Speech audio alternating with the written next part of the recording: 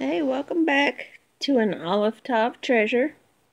I can't believe I haven't done this one before. It is very similar to Deuteronomy 6:5, but this one is going to be in Deuteronomy 11:1, and it is very similar. Well, it starts off nearly the same as Deuteronomy 6:5, but we have our standalone Alef and Tav here with YHVH Elohecha, which is your second person singular Elohim, which means he's talking to you, directly you.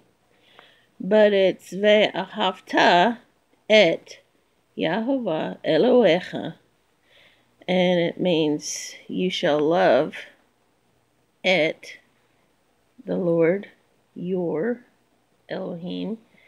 And then it goes on to say, and keep his charge, his statutes, his judgments, and his commandments always.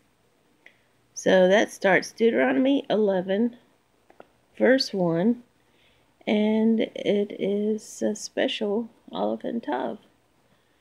All right, I'll keep it short. Thanks for joining me, and blessings. Lahijot.